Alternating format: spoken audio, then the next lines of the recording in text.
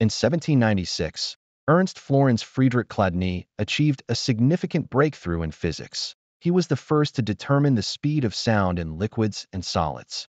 Until then, the behavior of sound in different materials was largely unexplored. Chladni, a German physicist and pioneer in acoustics, developed methods for systematically studying sound waves. Through experiments with metal plates and various liquids, he was able to demonstrate that sound propagates at different speeds in solids and liquids, significantly faster in solids than in gases. He used resonance phenomena and the observation of vibration patterns, now known as Chladni figures, to draw conclusions about the properties of sound transmission. His work laid the foundation for modern acoustics and materials science. These findings were not only of great scientific importance, but also influenced the development of musical instruments and later technical applications such as ultrasound technology. Chladni's measurements were remarkably precise for his time and are considered an early milestone in the study of wave propagation.